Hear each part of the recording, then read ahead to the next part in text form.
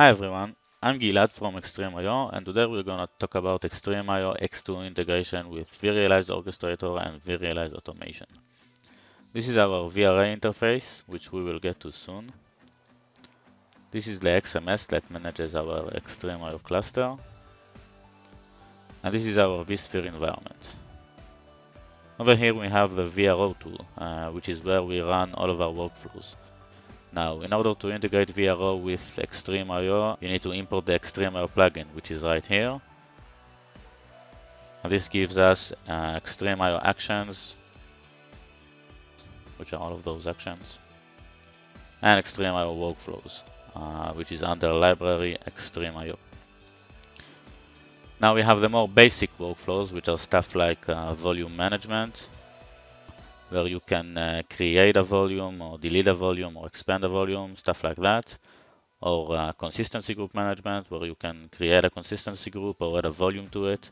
And basically all of the operations which can be done through your XMS can be done through VRO workflows.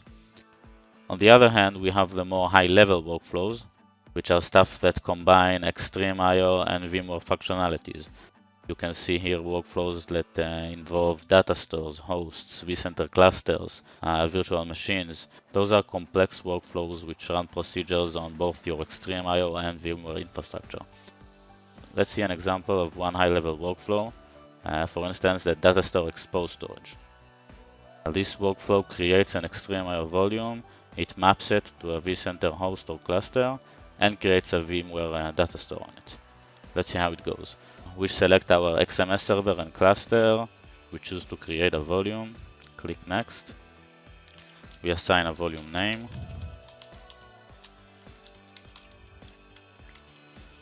We give it 2 TB of size. Click Next. We choose to provision it to a vCenter cluster rather than a host. We assign a data store name and the size of the data store to be provisioned. We click Submit and we can see the workflow starting to run with all of its steps. Soon we'll be able to see an XtremIO volume created on our XMS. Here we go. This is the volume. And we'll also be able to see a new VMware data store. Now we can also see through its device backing that it has the same NAA number as the XtremIO volume over here. This means that our workflow has completed. Here we go. And just like that, we created a data store on an XtremIO volume using a VRO workflow. Now, one of the strongest advantages of VRO is creating or designing your own VRO workflows. And we can see an example of one right here. We created a new create test and dev environment workflow, which replicates your production environment to a test and dev environment. And let's see what it does. We choose here a vCenter server instance and a VMware folder of the source virtual machines. We choose the production folder. We choose here a parent folder for the new destination environment, a destination cluster, and let's say we create an environment for our analytics department. So we choose analytics and click submit. We can see the workflow starting to run. Now what happens in the background, soon we'll be able to see a new analytics environment, analytics VM folder, and the virtual machines from the production environment being replicated here into the analytics environment. We have here a couple of Windows servers and a Linux server, and those all will be cloned here into this environment, and its additional storage will also be replicated from production environment to the test and dev environment using XtremIO ICDM capabilities. We can see here that the secondary storage of this VM is provisioned through the production data store. And in XtremIO, we'll soon be able to see a copy of the production data store volume here in the volume snapshot groups. Here we go. And the secondary storage of our new environment's virtual machines will be provisioned from that data store.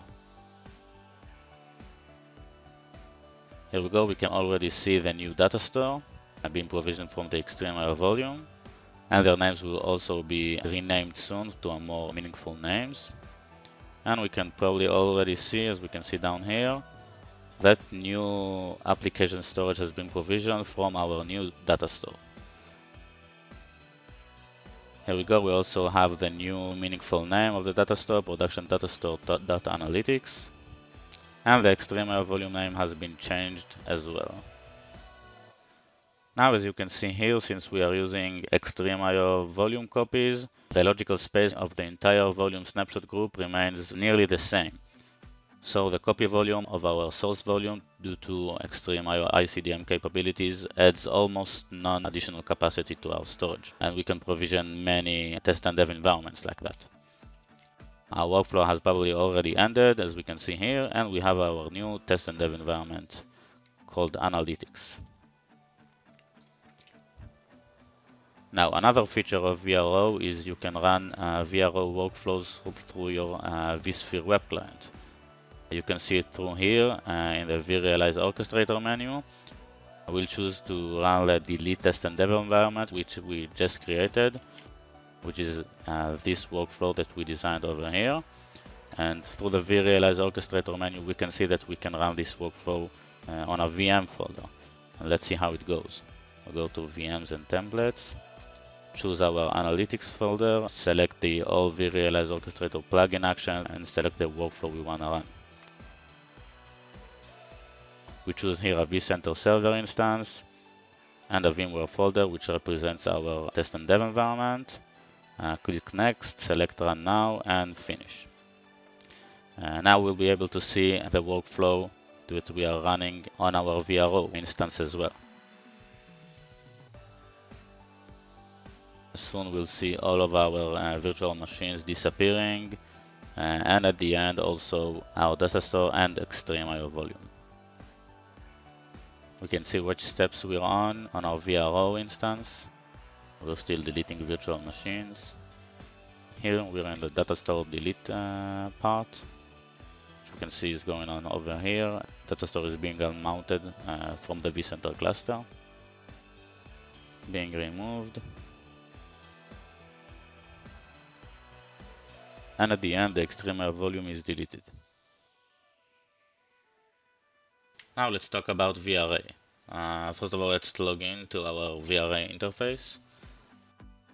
VRA, which stands for vRealize Automation, is where we can use VRO workflows and other workflows to provision self-service and automated procedures to a private cloud client.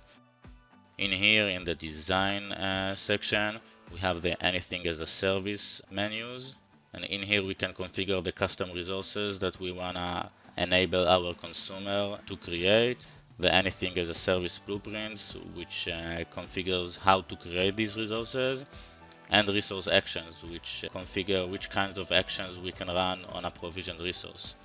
Let's see how it looks if we want to, for instance, provision a new data store. This is a service we created that we are enabling our consumers to run through the VRA catalog. Now we ask our consumers to provide several inputs for their new data stores. Let's say we want to provision 2 data stores. We'll call them new data store. Data store size will be 4 terabytes. And we'll select to provision it to the prod servers cluster. Once we click submit, the request will be submitted, and we'll be able to see it in the request section as being in progress. Now, when it's in progress, it goes to the VRO instance and start running a VRO workflow. We'll see it over here. It's actually the same workflow which we used to expose storage previously through VRO, only now it's being run from our VRA interface. In the background, all of the procedures which happened before will happen now as well. We can see new data stores here and new XtremIO volumes here. That means that both our VRO workflow has completed and the request as well. Here we can see it's successful, and when we go to items, we'll be able to see our 2 new data stores. We can also press one of our data stores to see information about it. We can see the name, capacities. We can see XtremIO information, which we personally added to this resource in order to see which cluster it was provisioned from, the XMS URL, and stuff like that. Now let's go back to the item section. Once we have resources provisioned, we can run our resource actions on them. For instance, on data stores, we created the delete data store and expand data store actions. Let's run the expand data store action and see how it goes. We'll choose a new size, 6 terabytes. Click submit. The request has been submitted. We'll also be able to see it here in the request section. And on VRO, we'll be able to see the data store expand workflow running to expand our data store. Let's see, it already completed. Here we go, successful. When we go to items and select the data store, we'll be able to see its new size. Of course, we'll also be able to see it here on our XMS and obviously on the vSphere web client. Now you probably see that when running the data store expose workflow from VRO and when running it through vRealize, we saw entirely two different forms for running this workflow. Now this is because in here, in the anything as a service blueprint for the provision new data store, we chose to modify the VRO workflow in vRealize. As you can see, we are able here, using these details and constraints tabs, we can configure or preset any of the VRO workflow inputs we don't want the consumer to decide on. The XMS server, for instance, or the vCenter server instance, we want all of these to be set in advance. We only want our consumer to decide on the number of data stores, the data store names, the data store size, and which cluster to provision it to. This interface allows us to offload IT tasks to users without them being required to know a lot about the infrastructure, which storage they provision their data stores from, or to which vCenter servers, only basic information that they need to run the workflow. Now let's take a look on more complex procedures that we can do using vRealize. As we can see, we added a create, test, and dev environment blueprint, which uses the VRO workflow that we designed. And now we want to use it in some composite blueprint. Let's go here to the blueprints menu and see our new developer blueprint. Now in our example, pretend that you have an application team which hires new developers. Now we want any new developer that comes to the team to have its own Active Directory user or maybe email account or a new test and dev environment in its name, and this can be done here. As you can see, we added two blueprints. One is called create an Active Directory user and the second one is create test and dev environment. This imitates a procedure like we described, that we want to create a new Active Directory user and a new test and dev environment for a new developer in our team. Let's see how it goes through the catalog item. I will choose new developer request.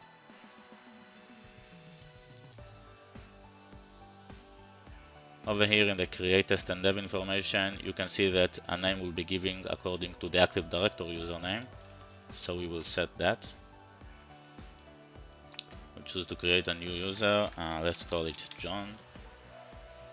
Click submit. And the request has been submitted. We can see it in the request section.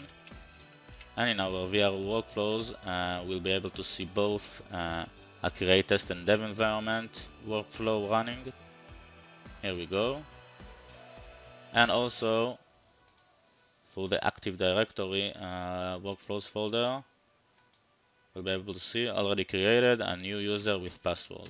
This means that in our Active Directory server over here, once we refresh, we'll be able to see our new user John. And in our vSphere infrastructure, we're already starting to see the new test and dev environment being created.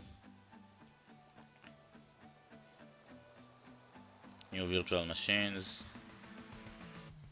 soon a new data store. Here we go, it'll have a meaningful name soon. And of course a new XtremIO volume on which the data store is created. We can see that our workflow has ended, meaning we already have a meaningful volume name and a meaningful data store name. Let's go to our vRealize interface. The request has completed. Let's go back here, and we have a new deployment with a new developer, with a new Active Directory user named John,